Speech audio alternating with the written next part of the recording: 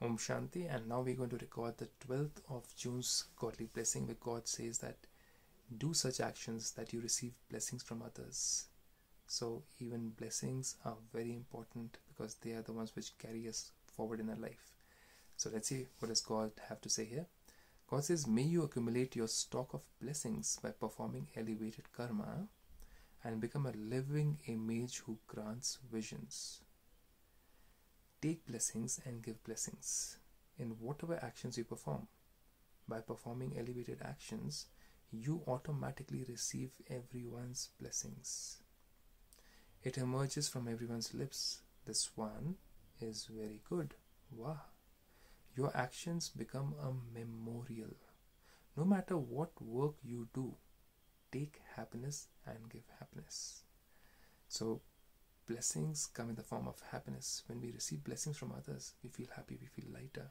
We feel the burden of many births has gone off from us, gone away from us, and we feel lighter on a daily basis, provided we are doing that kind of work or action which is only giving us blessings. Take blessings and give blessings. That means think good for others, think pure for others. Otherwise you're going to make your own mind heavier, your own intellect heavier. Because you take and give blessings at the confluence age. Now this is a very deeper aspect. Confluence age, for the world the iron age or the Kali Yuga is going on, but those who have taken this knowledge are in the confluence age. People will continue to take blessings from your non-living images. Those non-living images are there in the temples in the form of deities. When we do divine work, divine action, our remembrance is in that form of a deity which is there in the temple.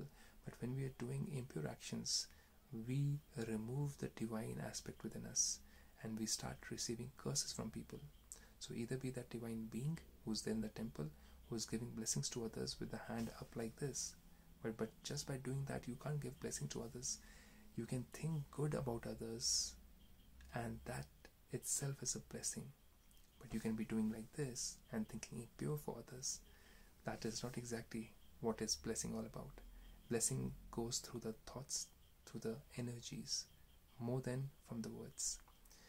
So you can be 5,000 kilometers away from somebody, but still your thoughts can reach to that person and act as a blessing for that person. Or you can be thinking impure thoughts about that person and still that person might be feeling your impure vibrations.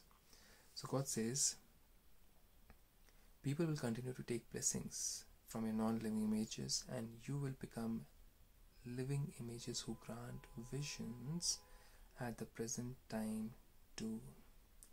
So people remember you when they think about goodness from you, and you become like a vision in their life that yes, I too need to become like this person who's got good wishes, is doing actions to earn blessings from others.